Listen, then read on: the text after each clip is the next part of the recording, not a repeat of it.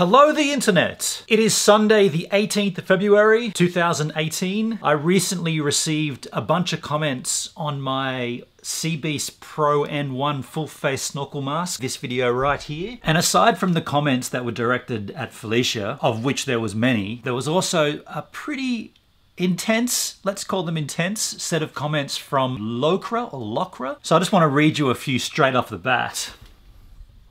This one here.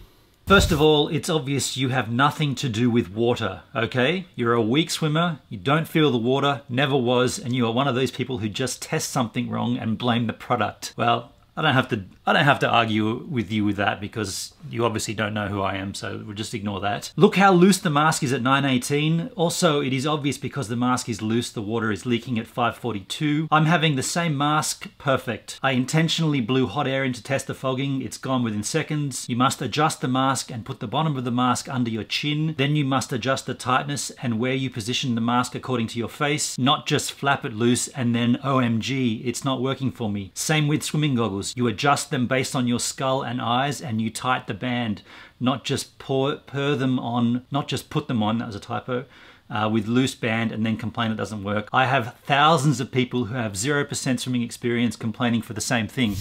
Okay, nice comment there, Lokra. I replied with this guy. Thanks again, Lokra. So here's a challenge for you. Reply to this comment with a step-by-step detailed walkthrough of what I should do in order to have this mask not fog up, and I'll make a video doing what you suggest.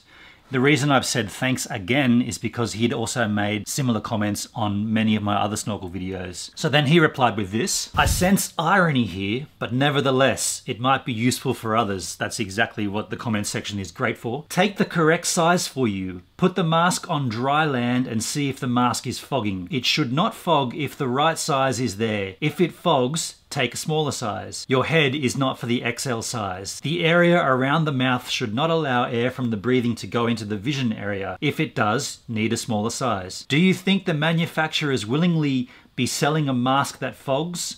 I do not think so. Make sure the bottom of the mask is under your chin. Make sure no hair is going inside the sealed area. Adjust the bands like a serious man, not just flapping them and go dive. It takes time to adjust the correct mask position at the beginning. Like goggles, you don't just put them on, you adjust them to the shape of your eyes and skull before swimming.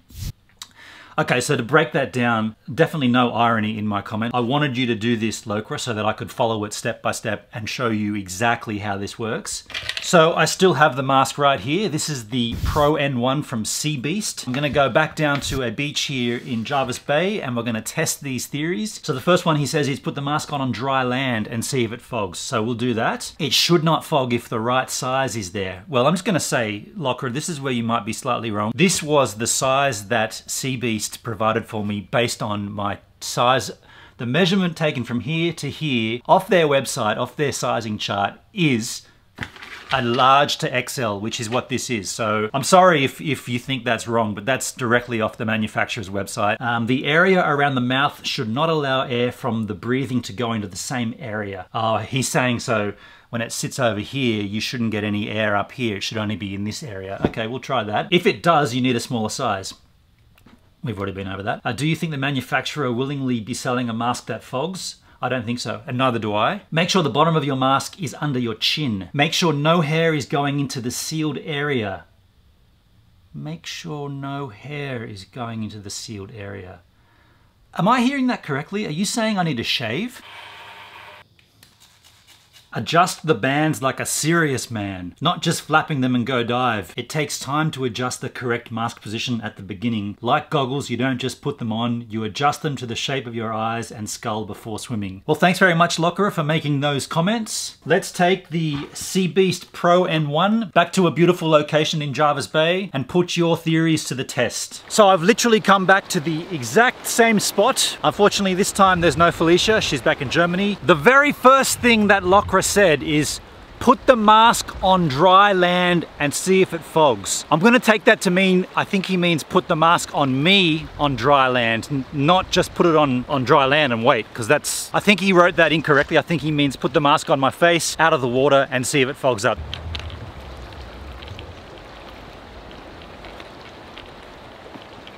Pretty tight.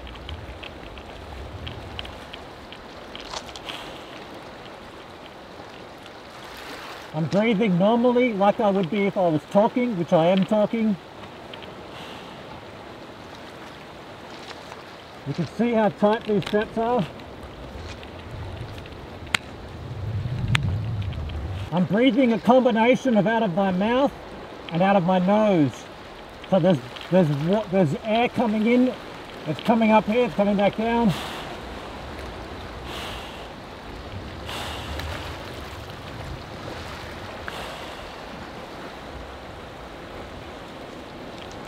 Okay, I think that's a pretty thorough test, right? You could see that there is still some fogging up going on there. So while we're here as well, I'll just show you that I kind of overlooked this on the previous review. This GoPro or action cam mount actually clicks in here. You can see that little slot there where it sits in. I think last time Felicia and I just had it sort of sitting up here willy-nilly, but it actually slides all the way down and then it clicks in. Another thing that Locra said was that you need to have the mask sitting on your chin and there should be no hair preventing a good seal. Now I think I've covered that. There's going to be no hair preventing a seal here. He then said to adjust the bands, I think he means the straps, like a serious man. Now I'm always a serious man, I joke around a lot, but I did this correctly last time. But just to make sure, Locra, I'm going to tighten these even further for you. Very simple. You pull them like that and you see it getting smaller on this side and getting longer on that side. I'll do this one for you as well. Now this is going to be extremely tight. Look how long the ends are. Look how small the gap is. I'll put this back on and we'll see how tight this thing is.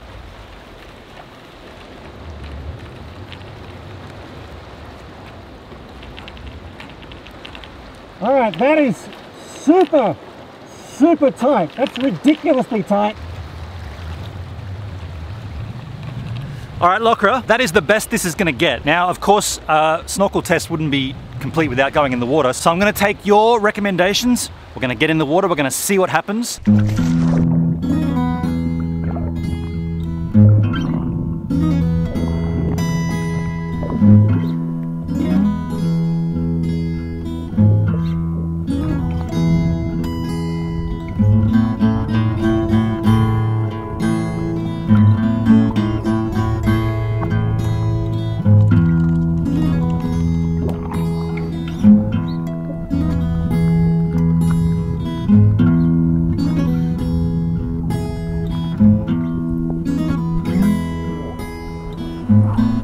I'm sorry, man. Locra, this thing is fogging up like crazy. You can see this, right? I've tried all the things that you've suggested, man, and it's just fogging up like absolute crazy.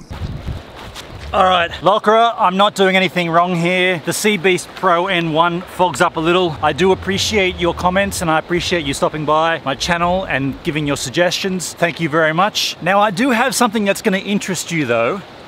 Another product from Seabeast. One second. So this guy right here is the Seabeast AF90, and I'm not going to give any prizes if you can guess what AF stands for. It stands for anti-fog.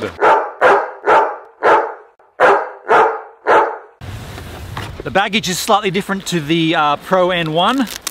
It's got a little Velcro here. Slide the little bugger out. Here's the user manual. I should be reading this as well. This is the real anti-fog version. I'll read that in a second. Let's get the little bugger out first. There's been a few differences with this model from the Pro N1, and one of the big differences is it has a foldable snorkel. I'm looking at this now thinking, I guess that just snaps into place right there. Now that's without even looking at the manual, without even seeing this before. Isn't that cool? Just lifts up, lifts over, and folds down. That's pretty sweet. Now in here, what do we got? A GoPro action mount. I haven't seen this version before. Let's have a look at this. Ah, it comes with earplugs. To all those givers out there who've said, why don't you just wear earplugs and you'll never have to equalize? I'm gonna let you know something. Earplugs don't change the pressure in the water when you go underneath. These are simply for not letting water get into your ear, because sometimes people get water draining straight in their ear canals and it's not very pleasant. Now I won't use those because I don't mind a bit of water in my ear. I just get it back out. Now let's have a look at this. This is your standard GoPro slider on her. I'm gonna hazard a guess and say this guy goes on first, like this. Maybe I've got that all wrong. I'm gonna read the manual. Ah, okay, so it looks like they want you to have the mount already attached to the action cam mount. You know, the little GoPro screw, so you want to put that in there, and then it looks like it just slides on over the top. So you got a little catching mechanism here with a little latch there. Put that over the top, and it looks like it just slides on, and there, bam. You kind of just push it on. Now I guess to get that back off, you probably just lift it back up.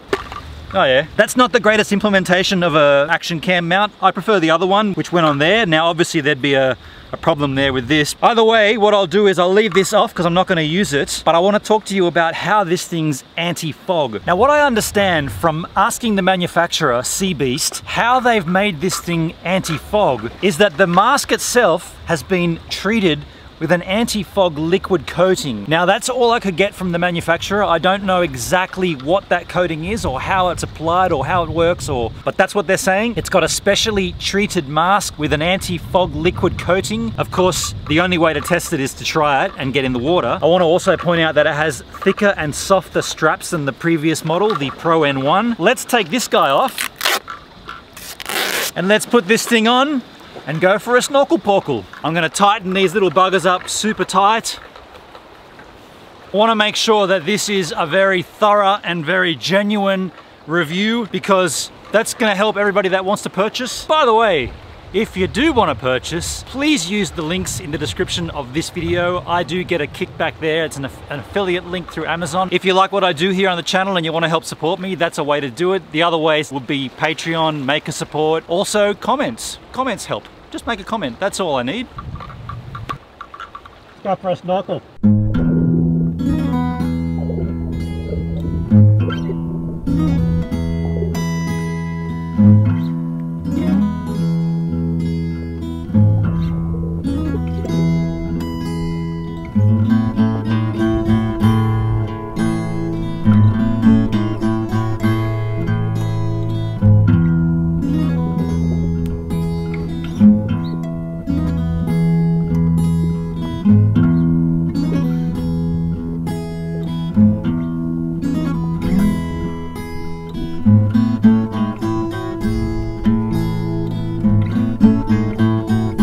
Go back in and have a talk about this mask. Wow, this thing really works. I mean, look, there's no fog on that at all. I was out there for close to 30 minutes. I cannot fault this thing. I'm out of breath, as you can tell from my labored speech. That's a fault with these masks in general. When you breathe in the oxygen, you breathe out the carbon dioxide. You do that too long and you hyperventilate. So about half an hour is, I guess, that sort of maximum time you'd want to be using one of these for. The vision on this was crystal clear. We saw the little stingray, saw the little, what are those little, I think they're whiting, those fish. Visibility's a little bit, how's your uncle out there? There's been a little bit of seaweed around and there's a lot of rain lately, so this is one of the only masks like this that hasn't fogged up. Well, actually the only mask of a full face snorkel mask design that hasn't fogged up for me. I think the GoPro mount's a little bit strange, but I really enjoy this. That makes packing down and not losing it super cool. That's a great little addition. The anti-fog is phenomenal. It worked the entire time. You might have seen some water coming in off the top here, and it's running down my face or the front of the mask. When that gathered in this section down here, all I had to do was come up onto the surface and just tilt my head back, and the water just came straight out of there. I know that's how they should work, and that's how they all say they work, but this guy, the Seabeast AF90, actually does work. I've just gone for another quick porkel snorkel, and there is a massive ray there, a big black ray. Let's grab the GoPro and go and have a quick look at it. Oh, that's we're out of time,